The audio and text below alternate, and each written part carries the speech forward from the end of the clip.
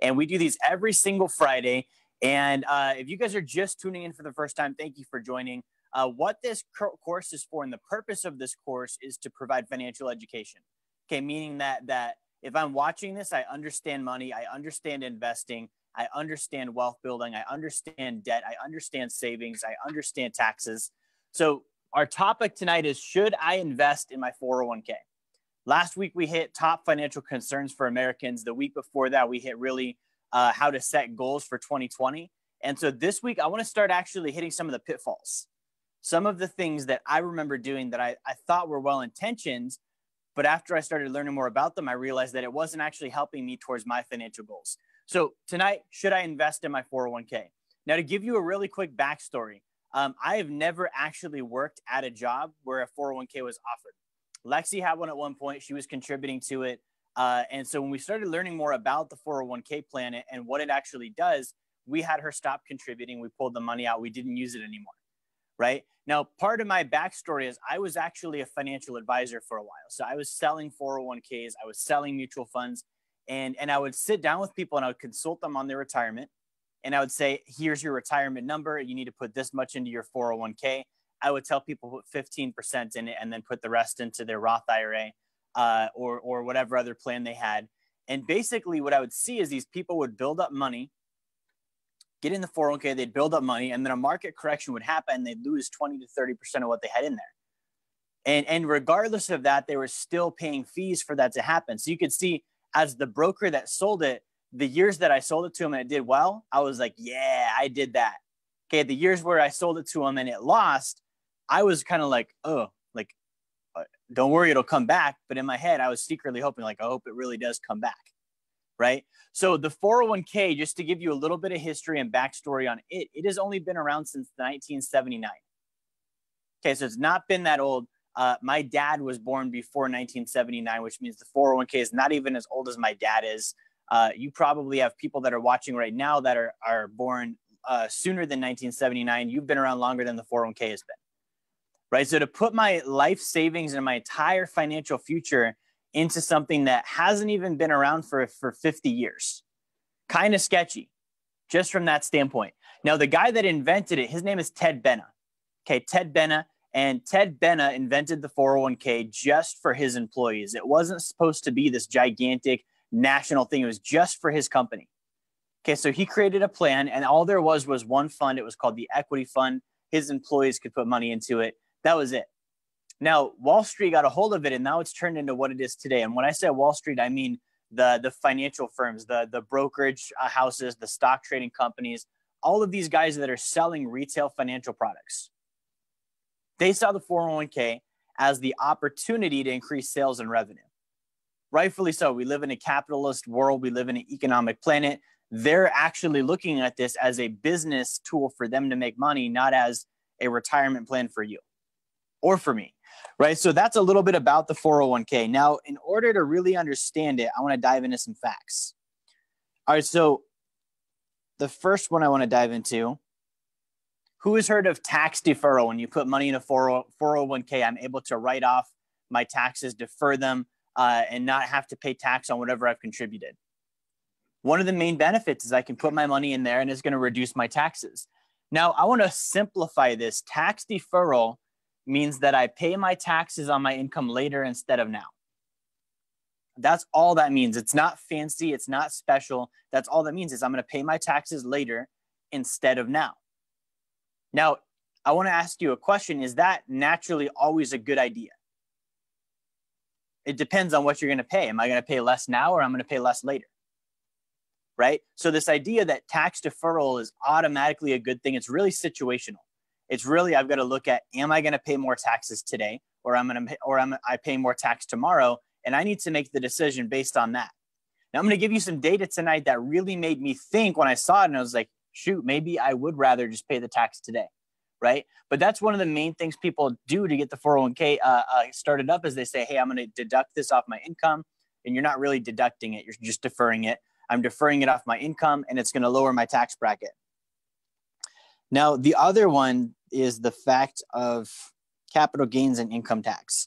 So there's two different types of taxes I'm paying if I'm investing. If I am investing as a long-term investor, I'm going to pay a long-term capital gains rate. Okay, long-term capital gain means that I held an investment for more than a year and I sold it for a profit. If I held an investment for more than a year and I sold it for a profit, my rate is 15% for the average person.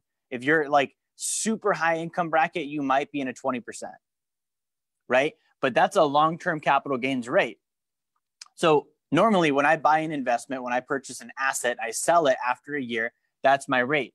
The problem is if I'm putting money into a 401k, I'm deferring my capital gains tax. Instead of paying capital gains tax, I'm going to pay income tax. So I'm deferring the capital gain. It's staying inside of a tax sheltered vehicle. That's one of the benefits is the continuous, it grows and it's not taxed the entire time it grows. The problem is when I pull it out, I'm not paying this bracket, I'm paying income tax. My income tax might be 25%. So I'm paying a higher rate on the entire amount instead of paying a lower rate on the entire amount. Something to think about and consider. The other one here is that you are investing the money with Wall Street, traditionally with a 401k plan. And I haven't seen a company do this yet. Traditionally with a 401k plan, it's always with Wall Street. Granted, and we'll dive into this tonight, you don't have to do Wall Street. There are other options. You can do self-directed 401ks. Most companies don't though. So you're going into a 401k that was usually sponsored by a Wall Street firm. Okay, a financial advisor sat down with my employer and said, hey, let's set up something for the team. Here's the 401k. It's going to be through American Funds or Fidelity or Empower or whoever. And it's going to be with my company. It's going to be with my financial firm. And you're going to buy my financial products and pay my financial product fees and commissions. So you're naturally, I'm investing with Wall Street in my 401k. And then who's heard of the match? The match sounds really good, right? So here's the facts about the match. I am getting a free dollar. Okay, that's the basis. That's what most people think. I'm getting a free dollar. If I do this, I get free money. And I love free money. Free money is a good thing, right? But I'm getting a free dollar from my employer. All right, let's pause there. Jeremy, have you ever worked at a company where the boss just gave away money? No. Stocks. I mean, that's a little bit different. Lexi, have you ever worked somewhere where they just gave money away? Mike, how about you, man? Never. There's no such thing as free money, especially with your boss. Okay, I don't know if you've ever heard what boss is spelled backwards. It's a double SOB, right? They're not giving free money to you. No, there's no employer in the world. I am an employer. I would not just give money to somebody. So there's no, like the idea like, oh, I'm getting free money. Like, let's face reality. There's no such thing as free money. There is always a catch. There's always a catch. So what's the catch here? I'm getting a free dollar from my employer by paying $1 in. So there's the catch. In order to get a free dollar, I had to give up $1. Jeremy, did I really get a free dollar if I had to give up $1 to get it? No, and actually what I was wondering if that actual money comes from your company or from the investment company. Yeah. So you mean the match? Yeah. Yeah. So the match usually does come from the company, from the employer, the sponsor. So let's say that let's say I start a 401k plan for Mike. Mike's an employee at Wealth Dynamics, and I tell Mike, hey Mike, if you put in a free $1 into my 401k plan, you're going to get a free $1. Okay. Now realize that Mike had to give his dollar to the 401k in order to get one back. So that's not free. That was a dollar for dollar exchange. That's a net gain of $0. Not only that, I would argue that it's actually a negative because Mike doesn't have access to either of the dollars now. So Mike gave up $1 to get $1 he doesn't really get. You guys tracking with this? Like this is the way you've got to break this down. So I'm giving away $1 to get $1. I don't get either of those dollars back till I'm 60. Well, then you have the vesting issue, so you're actually giving up time too. Right. If I'm not vested, I might not get any of that. I've got to stay there typically 3 to 5 years to be vested. Right. So that's the whole free match thing. I'm going to dive more into this. Another fact is that you will pay fees to Wall Street. I will pay for Wall Street to manage my money every single year. All right. Who else in the room feels like manage is one of those like kind of blanket terms? Like, what does that really mean? Right. I when I was a kid, I used to move stuff around with my brothers. My dad was a carpenter and painter. And so sometimes when I wasn't feeling it, I would stand on a corner and pretend I was lifting. Really, they were lifting and I was just holding the corner. And I feel like manage is that. There's not really a whole lot of work going on behind managing the 401k plan. I think it's one of those things where it's like, man, I've got to manage billions of dollars in assets. Really what that means is I click buttons and look at a screen for a couple hours a week. It's not hard work. So I'm paying fees for that to happen. And there's no guaranteed results off of this. It doesn't say manage it into a gain. It just says manage. I'm going to manage the 401k. It doesn't say I'm going to manage it into you being profitable. And then last fact is that I don't get my money till I'm 60. Okay, so think about the average life expectancy. What are they saying is average for Americans now? It's like 75, 80? Okay, it's like 80. Let's say it's 80. So that means that I'm giving up half of my life. I'm going to work when I'm 20, let's say, and I'm going to contribute till I'm 60 so that I can use the money from 60 to 80. Which half was the better half? I would prefer to have that probably from 20 to 40, ideally the entire thing. But if I had to pick one, it's not going to be the last half. It's going to be, man, I want money now. I want money before I turn 60 so I can travel and enjoy things. I'm going to have kids and experiences and all this stuff that I would rather have that money for then. But I can't do that if I put it in the 401k and it's deferred and locked up till I'm 60. Right? So these are some of the facts, and you might know these facts as tax deferral. Right? It sounds sexier when you just say tax deferral, but it's not simple. When you break it down, it means pay tax on my income now or on my income later instead of now. Tax deferral sounds a lot less sexy when we say it that way. The other one is tax deferral on my gains. Sounds super cool. Oh, your money grows tax-free. I'm never paying tax on it. But it doesn't sound sexy anymore when we simplify it and say, yeah, I'm deferring my capital gains tax and converting it instead into income tax. Or when they say invest, and then I'm like, oh, that sounds awesome. We simplify it, invest with Wall Street. What does that really mean? It means that I'm going to give my money to the most dishonest group of people. And this is not a false claim. Like, go look up literally every single criminal thing happens financially happens on Wall Street. All of them. Every crash, they caused it. Most of the wars, they were involved. Right? So this is like the financial mafia. These are not good people. These are not people that you should be having over to Sunday dinner after church, and they're going to sit down and talk to you and your kids. They want your money. And they will sit around and figure out how to get it, and they'll continue to get in trouble. And if you don't believe me, just go Google Goldman Sachs, Lehman Brothers, all of these companies in 2008. Go Google what they did before 2008 happened. Okay, you'll be sick to your stomach when you see some of the stuff that even Goldman did.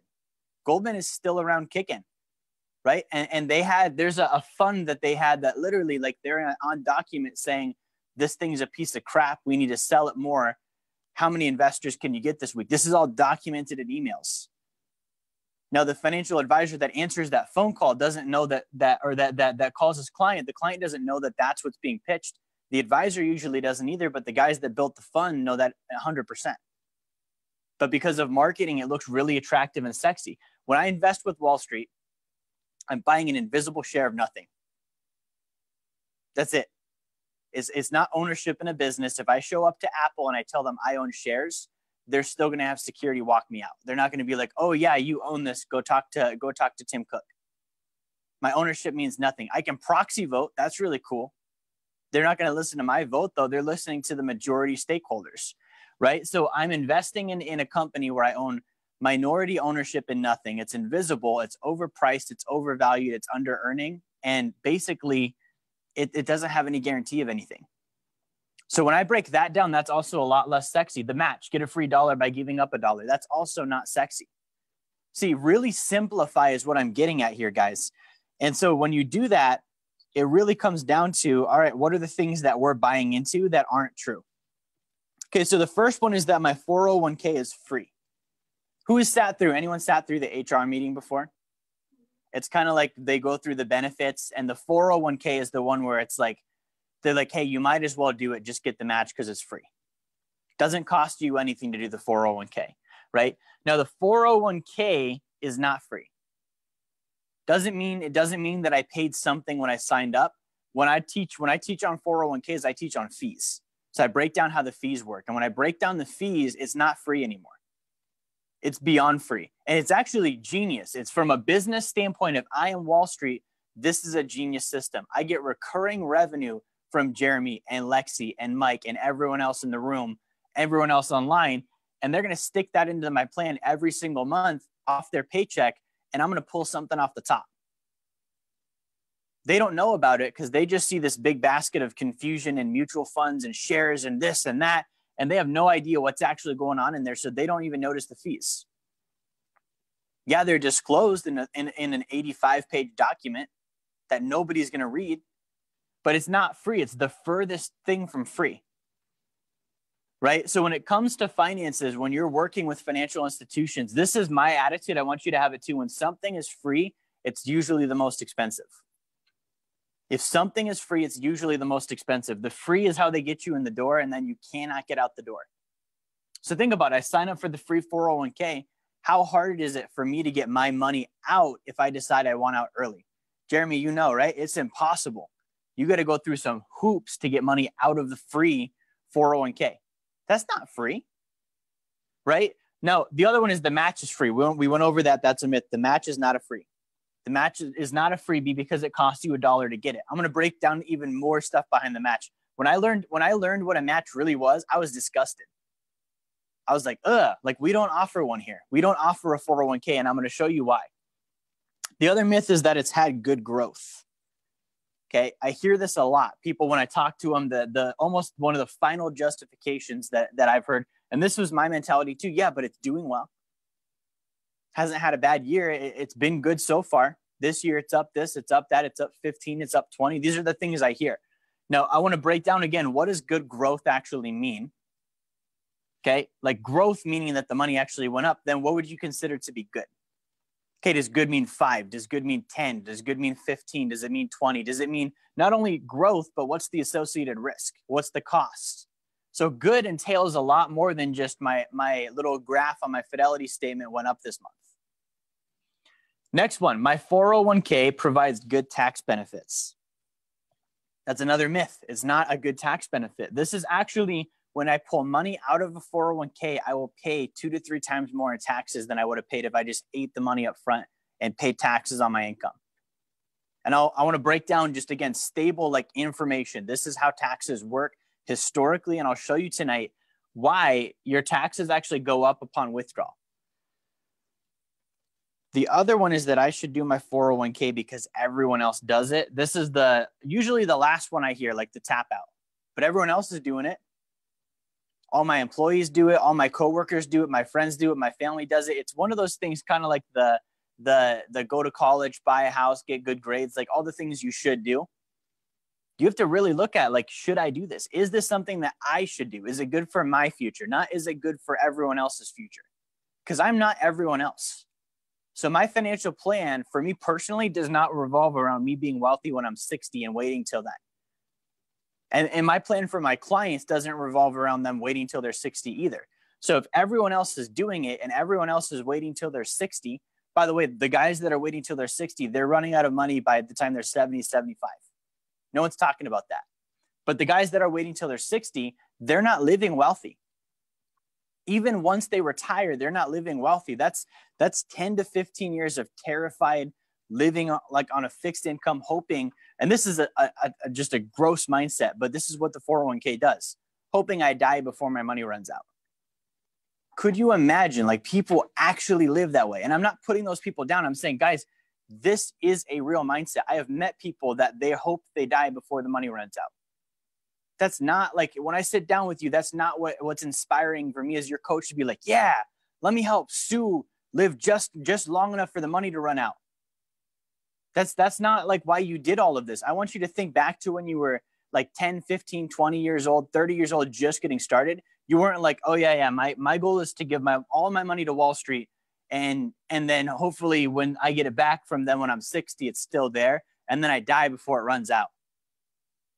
That was never your goal. So why did it change to that? Right? And then the final one is that it's the only option that I have or know about. This one might be valid. Okay. The 401k is a financial product. It's heavily marketed to you.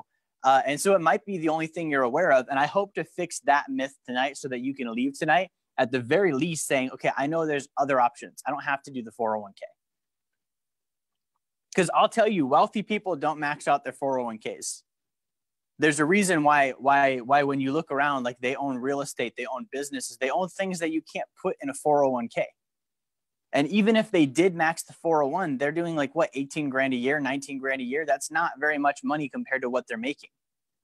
Right. So I have to stop looking at what is everyone else doing and what are the blanket statement tax benefits and what has good growth been over whatever time frame that is, and getting free money and free benefits. And instead, I need to look at who am I, where am I going, what's my plan, when is that plan supposed to happen, and where do I need to be making my moves to get to that destination?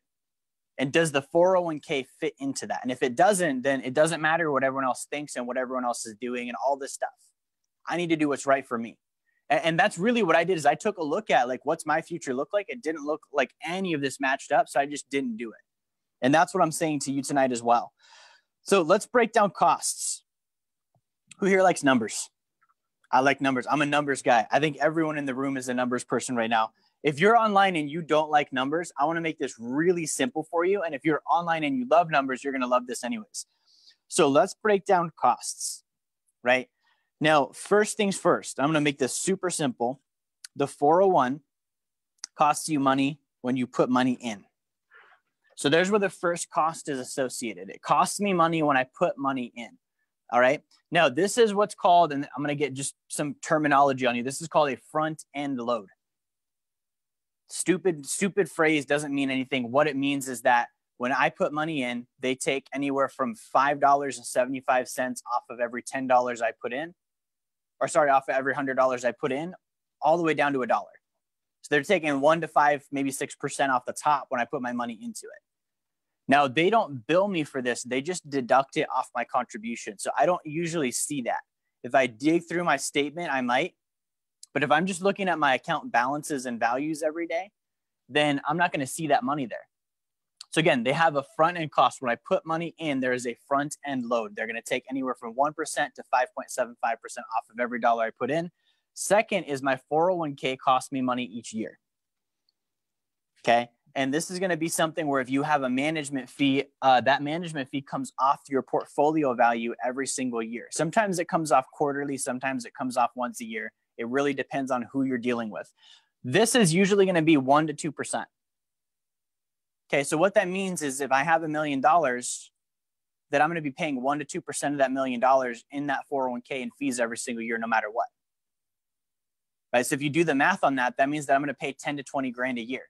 Now, if I think about what do I actually get from my financial advisor, 20 grand a year, that's like $1,600 a month, right? So Jeremy, based on like, even working with me, would you pay me $1,600 a month just for meetings and calls and be like, here's what your statement says. Here's what we're doing here. Yeah.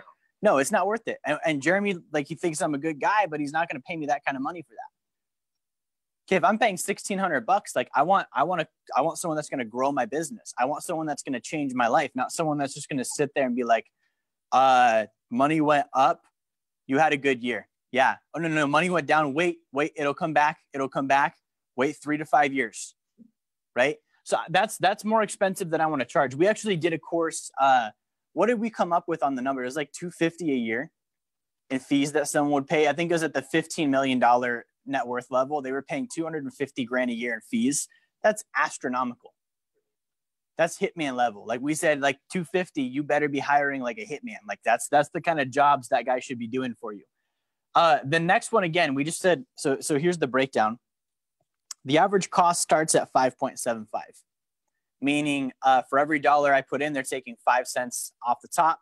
That break point where that fee drops is usually going to be about 50 grand. Then it drops to a level 5%. At 100 grand, it goes down to 3.5. At 250, at 500, at 750, and at $1 million, it finally drops all the way down to 1%.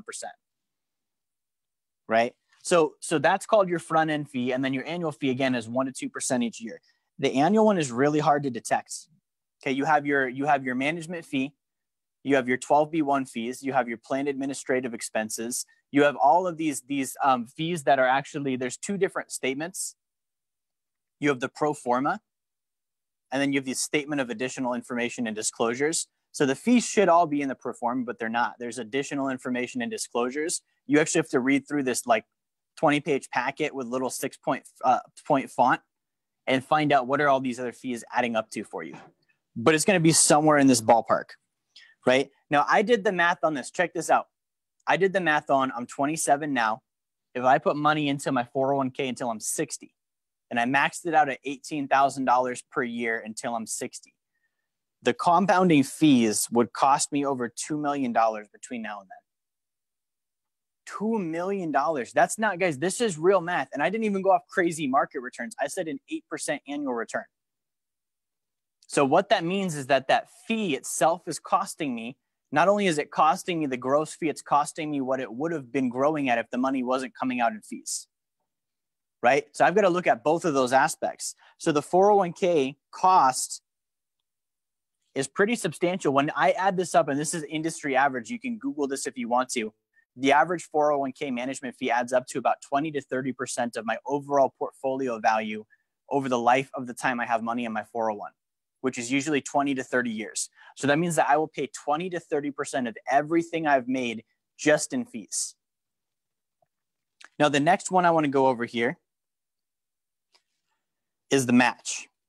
Okay, the match is the one that I get the most fire from people on there. Like, yeah, but the match is free. It doesn't matter. If I don't do it, I'm losing out. They're going to do it anyways, yada, yada, yada. So this is not Jerry. This is the Center for Retirement Research.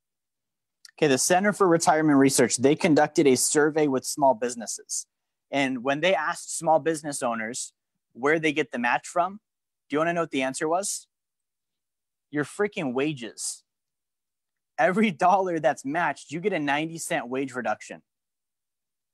Again, it's not free money. So if we go back to like the first concept I said was, I'm going to put in $1 so that I can get a free dollar. I'm not even getting a free dollar. I'm putting in $1 to get $1 that was stolen from me, and I don't get either of those dollars back. That's not free, and it's not a match. That match reduced my money that I get paid in my paycheck. They brought that down, right? So it's a 90-cent wage reduction for every dollar matched. Crazy, right? And then the 401k is called deferred compensation. Some of this stuff, we really just have to pay more attention. It's called deferred compensation. Okay, deferred means that we're pushing something off. We're putting on a hold for the future. Compensation is my wages. We are deferring my wages. Hence why for every dollar matched, 90 cents of my wages are being deferred. So I'm deferring my wages, and my employer is also deferring my wages. Both are coming from my wages, right? That has to really click. That's not a free match anymore. That's then I'm losing out on both sides. So I'm being deferred until a later date, including my match and what the employer is putting in. Now, here's the other one. I was asking initially, I was like, all right, well, why would an employer do that instead? Like, why not just pay me my wage, right? So check this out. They don't have to pay payroll tax on the dollars they match me. So not only, like, if they didn't do the plan, they would have to pay me 10% more, and they would have to pay payroll tax, which is about 7 or 8% on top of that. So they're saving 17% for every dollar they match me. That's not a free match. It's coming at my cost. So they're getting a tax benefit on payroll tax, and they're reducing my wages down, right? And then here's the crazy one. If you work for a big enough company, you buy their stock with your 401k. So not only are they reducing your wage and getting a tax benefit, you're overinflating the valuation of their share prices by putting your money into their stocks. If I'm a company, like, I'm all over that. Now, I'm more ethical than that, so I'm not going to do that. But if I don't have my ethics in, and I'm looking at, man, how can I just make a bunch of money and not pay taxes? That's the way I'm going to do it.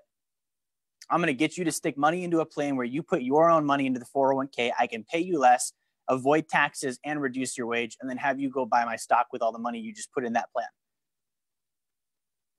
And think about it. There's only 4 parties involved. There's you, the employer, Wall Street, and the IRS.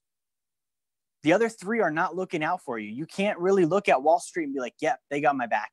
Okay, the IRS, they steal from me every month, so they definitely don't have my back. For most people, their employer doesn't either, or the employer is just uneducated and can't have their back because they don't know any better, right? So this payroll tax thing, like, I'm an employer that pays payroll tax.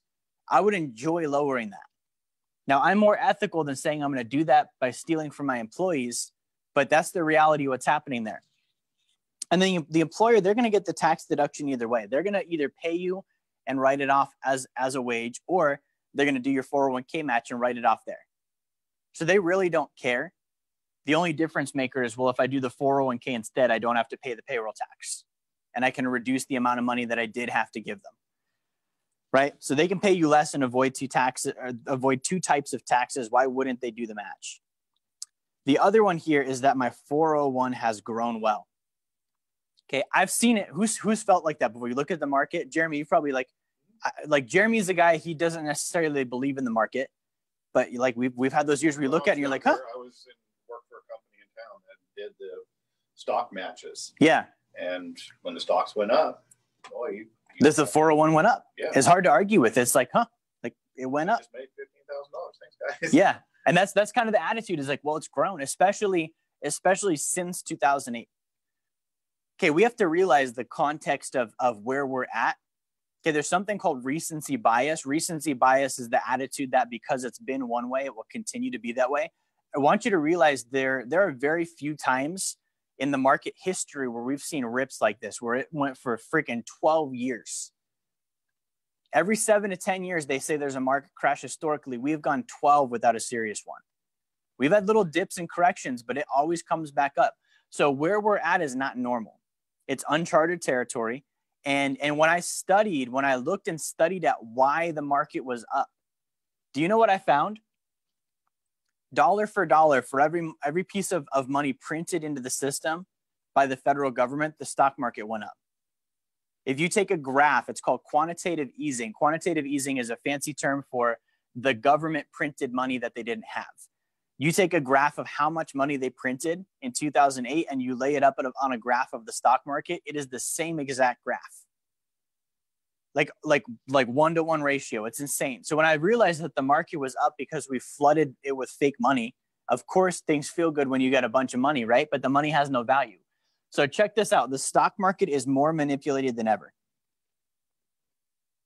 Okay, if you're watching this right now, I don't know if you realize this, since October, our federal government has put $1 trillion of fake money into the system through banks, meaning that they're buying U.S. treasuries from banks so that banks have liquidity because banks overextended themselves once again, and they don't have a way out of it. And so they've got to borrow money from the Fed by selling U.S. treasuries, which is government debt, back to the Fed. So the Fed's buying its own debt, giving fake money to the banks so that the market can keep going up. Okay, because if they didn't, the market would crash. And what did we just say? It's higher than it's ever been. What is that crash going to look like when it finally happens? This is higher than it was in 1929, meaning that when it crashes, based on that logic, it would be worse than 1929, right? So the market is manipulated 100%. And if you don't believe me there, then let me share with you this. Have you guys heard of high frequency trading? High frequency trading is people that get these high speed connections and they do trades that happen in fractional seconds. And what they do is they'll buy on a stock to artificially inflate the price. Me on my E-Trade account, I don't see any of that. All I see is that, man, this thing just went up a whole bunch. I'm going to buy it. As soon as they buy it, guess what? Those guys that do the artificial or the high frequency stuff, they dump it. They artificially jack the price up. The consumer gets in. Some of these consumers, by the way, are fund managers. The guys I gave my money to in my 401k are watching, oh, this one looks good. I'm going to get in. As soon as they get in, the high frequency traders pull out. They take the gain, the stock crashes. Like, this is stuff that what I really want to communicate to you is this is stuff that I can't control. I don't even know when it's happening. Right? Like you think about, like, even Jeremy owns property. Like, are there things like just with owning property where like there's kind of like, man, I hope it's going well. Okay. So, and that's with like a tangible, massive object. Okay. Imagine if it's an invisible, massive object and there's more than just tenants living there and anybody can get involved. Like if your place was open for squatters anytime, would you be really worried? Right? But you can do that with stocks. Squatters can come. They're not committed to it. They're just going to come in, use it and leave, and they're going to dirty it up and damage it while they're there. So here's another thing I looked at. Companies are earning less right now. They are profiting less and they are actually worth less, but their share prices are up. So tell me how this works. How does a company earn less money, have less in profit, and have less in actual assets, but the share price doubles? I was actually reading, it was a study on Coca-Cola. And if you want to learn more about this Coca-Cola thing, email me and I can send you the link I was looking at. But they looked at the price earning ratio on Coca-Cola. And they looked at basically where it was, I think it was 10 years ago, 6 years ago, maybe. And between then and today, Coca-Cola has a lower revenue, lower profit, lower assets, and the share price factually did double somehow. Where does that come from? Because I would buy a company based on revenue, profit, and assets. So if the revenue, profit, and assets are down, logic would say, okay, well, the share price should be down too, but it's not down, it's double. See, so we're not dealing in logic here. We're dealing in manipulation. Manipulation means that somebody is in there fixing the numbers. Somebody is in there manipulating. They're making changes that shouldn't be there. I don't want to invest there. No different than food. If you ate food and you know that the cook messed with the food, you wouldn't want to eat with it. Okay, but in retirement investment, like the cook, the guy that's actually like putting all this together is messing with my investments and I'm still investing. That doesn't make any sense. So here's the reality as well. So over the last 20 years after inflation, investors have made a 1.7% annual return on average. 1.7% after inflation. That 1.7% has not been taxed yet. And we don't have to dive too deep into the numbers to see that that's the fact. We just said that if I do the 401, 20 to 30% of my money is going to go to fees. Okay, so if I have a pie here and I have 20 to 30% of this pie going to fees, what's an average tax rate, Jeremy? 20 to 30%. So we have 20 to 30% going to taxes. That means that we have 20 to 30% left, but we haven't even included inflation, right? So we have inflation. That's another probably 20, maybe 25. And then I've got 1 to 2% left for me, right? So that's my retirement pie. You guys see those diversification charts where they're like, here's your future values. Like this is going to go to central banks. That's inflation. This is going to go to central banks. That's taxes. That's going to go to Wall Street. And then you get the 1 to 2% on the top. Isn't that great? So guys, this is the reality. And I want to go ahead and like bust this myth of a lot of us might be watching right now and thinking what I'm thinking of, like, well, I have more money than 1.7% this year. Over the last 20 years, I went back and looked. The highest return during a year was 29.6%. Okay. So that means at some point, one of these guys said, man, I just made 29.6%, but they still averaged 1.7. So for me to look at my statement and say, oh, it's up 20 this year, so this isn't true, that's not how it works. At some point over the last 20 years, one of these guys that made only 1.7% at the end of it looked at their statement and said, oh, it's up 29, I'm doing great. But they still walked away with less than 2% returns. So it's not about what it's at today or what it did this year. It's what are you actually getting when you leave the investment? Technically, you're not leaving the investment until you're 60. Now, the tax benefits, let's check this out really quick. And I'm going to speed up a little bit to get through all this. So if I contribute $1 and I am in a 25% tax bracket, then I save 25 cents in taxes, right? Great. Now, let me just pitch this differently. Let's take taxes out of it because we can get emotional about taxes. Mike, if I sold you cat food that was on sale and you didn't have a cat, would you buy it just because you could save $3 on the price? Okay, so if I don't need that, I wouldn't spend $1 to get 25 cents I didn't need. And if it's all the same, like just deductions across the board, there's better ways for me to save 25 cents where I actually get my dollar to go to work for me right now. Right? But let's just say that this is a good idea. I'm going to spend $1 on my 401k to save 25% in taxes. Well, historically, since 1913, taxes have increased by 1.57% per year. Okay, we started with the highest tax bracket at 7%. This year, it's 37%. You annualize that, that's 1.57% annually. So I know that that's historically what taxes have done for over 100 years. That means we could use that number to predict what they're going to do in the future. They're going to keep climbing. They're not going down. I have news for you. They can't. Okay, so they're going to continue to climb up. That means that my 25% tax bracket, by the time I am 60, will be 37%. Okay, that will be my tax bracket, 25 to 37% based on that annual increase in the same income. Meaning if I kept all my income the same, But my hope is that I'm wealthy when I'm 60 and I have more income than I had today. That's kind of the point, right? So if I'm going to have more income, then I plan on withdrawing more money, which is actually, if I'm in the highest tax bracket today, which is 37%, that tax bracket when I'm 60 will actually be 60%. It's not that crazy. Like I just showed you, it already happened. So now if I'm withdrawing at a 60% tax bracket in 25 years, I put in $1 to save 25 cents to then pull it out and pay 60. Did I really save money in taxes, guys? No, I lost, right? I lost almost 3 times. So I lose out on the long-term capital gains as well. If I would have just done, and just to keep it simple, if I would have just done mutual funds, and I hate mutual funds, but just to keep it apples to apples, if I would have just done mutual funds and it was not in a 401k, I would have paid 15% on my sale. Not 25, not 60. I would have only paid 15%. So you'll really have to get rid of the contribute $1 to save 25 and just look at what did I actually pay. I paid 60. Okay, I could have paid 15. So the tax benefit is really not a thing with the 401. Now, here's the excuses I hear. And these are excuses that usually, like the first one, I'm going to go and hammer you guys really quick. I hear this one way too often. Mike, what did your mom say to you when you did something stupid and you say, everyone else is doing it? Well, you're going to jump off a bridge? You're going to jump off a bridge too, right? So you can't that's the first one people come back at me with. Well, everyone else is doing it. Go back to when you were 6. Tell that to your mom and find out, think back, what would she have said? Well, you're going to jump off a bridge too? If everyone else, stuck their finger in the light socket over there, would you also do it? So get out of this mindset if everyone else does it. That's not a good reason to do anything. So if we get rid of that, that's not even valid.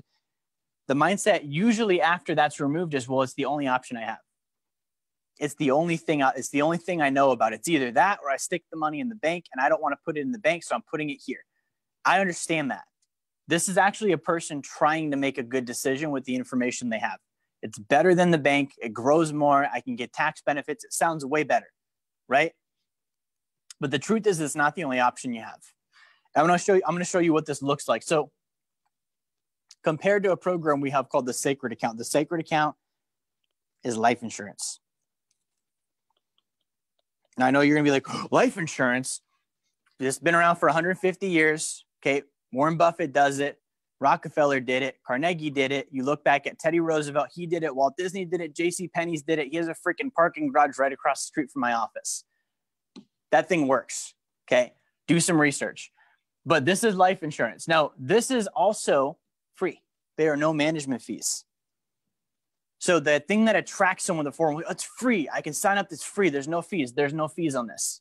There actually are fees on the 401k. We don't charge you management fees. We don't charge you front-end load commissions, and there's none of that going on. The free match. Now, we do our match differently. Check this out. When you put money into a 401k, we just said that you're putting your own money in there, into the 401, losing out on that dollar you just gave them to get a free dollar that was really yours in the first place. They just gave you a wage reduction. That's not free. With ours, you put in $1, you can borrow against your dollar, and the company will continue paying you on both the dollar you have while you go earn money on the dollar you just borrowed. Mike, is that closer to a free dollar? Yeah. That's much closer to a free dollar because I didn't have to give anything up. They're giving me interest on the dollar I put in, and then I'm using an extra dollar to go do stuff outside the account, right? I was talking to someone yesterday about life insurance, and the guy was like, I said something and it clicked for him. I said, this is used for real estate. You're not just putting it in life, you're going to pull it out. And he'd never heard someone say that before. He's like, wait, so the purpose of life insurance is the real estate? And I was like, yeah, you're using this for real estate. It's just a better place than the bank because that's where you're probably going to put it if you're doing real estate. So put it here instead because you can do that with it, right? Now, growth, 6 to 8% average annual dividend for over 150 years in a row. We just looked at over the last 20 years, the market's only done 1.7. What's ironic is if you go back to 1929 and you inflation adjust the returns on the Dow, that's also 1.7%. So you're not earning very much money in the market. We can show you consistently this thing has paid dividends over and over and over and over. Their gross dividend rate is right in that range. It's done that for a century and a half. And then tax benefits. I put my money in and it can never be taxed again forever. And then when I borrow against the account, as long as I'm investing, I'm writing off my interests. Those are real tax benefits. Me putting money into a system that can never be taxed again. Not me contributing to defer my income to then pay more taxes later. Me paying taxes on the seed so that I don't have to pay taxes on any of my harvest. And then deducting the cost of my harvest off on my actual income at the time I use it. And then everyone does it. You've got to look at which group of everyone do I want to be in. Okay, do I want to be everyone that's driving a $50,000 German vehicle with a mortgage payment I can't afford, nothing in the bank, and I'm going to run out of money when I'm 75? Or do I want to look at everyone like Walt Disney and everyone like J.C. Penney and everyone like Theodore Roosevelt, everyone like John Rockefeller and the Rothschilds and all of these crazy wealthy families that we can show you they did this, right? So different mindset, different system. So the question again on should I invest my 401k? And I want to go over this really quick because I loved the what I think is happening and what's really happening. Okay, so the what I think is happening, should I invest in my 401k, is that it's free. What's really happening is that for me personally, I would pay $2 million in fees if I did the 401k. Okay, what I think is happening is I think I'm getting a free match. Really, I had to give up $1 to get $1 that was already mine. What I think is happening is that my 401k has grown very well. Really, it's only done about a 1.7% return for the average investor over 20 years after we account for inflation.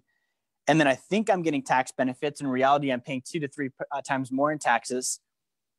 I think everyone else is doing it and succeeding. Little do I know, guys, take this like I'm kind of like a financial doctor. Like I see people's finances, stuff they don't tell you, the stuff that they probably don't tell their spouse. I see it on a day-to-day basis. You don't want to be everyone else. Like I see this stuff every single day. I deal with some weird stuff with people's money and I help them get out of it. You do not want to be them and they don't want to be you. You guys should not be, you're both infected. Go find someone that's super healthy and go copy them instead. And then finally, is this the only option I have? We just showed you a better one, right? So guys, that is our comparison on the 401k. I want to open this up for any questions we have. I know we went through a lot. Quickly before I do that, action steps, stop contributing. I am gutsy enough to tell you, even if you get a match, don't contribute. Most financial people will still cower and say, well, if you get a match, at least get that and walk. I'm saying no, that's cheese on a mousetrap. Don't even go for it. Don't do the system whatsoever. Even if you get a match, do not put your money into it. If you have an old 401k, roll it over. You can self-direct it. You can do real estate, great things with that. We can help you with that. If you don't have an old 401k, then move your funds into safe area. Like let's say you're at a job where you did put money into it, you're actively there and you can't roll it over. Move it into safe funds like bonds, treasuries, cash equivalents, whatever that might be, and just let it ride out till you leave that employer, and then you can go move that money over. Then you start a sacred account, start building that up instead and put it to work actively. That's the difference. The 401k is stick the money in the oven and turn it up to 375 and wait till you're 60. Ours is like grilling. Okay, who likes grilling better than baking? Everyone, right? You're on the grill, like it's active. You like seeing the juices and all the stuff. Like that's how the sacred account works. So guys, questions. Do we have any questions here in the room? Do we have any online? Nothing on Instagram. Awesome. We have any on Facebook here? No. All right, guys. So thank you so much for watching. Make sure you like, share, subscribe. If you want to tune in again next week, we'll be talking about the next financial pitfall that I want to share with you. Thank you for tuning in and have a great Friday. We'll talk to you guys next week.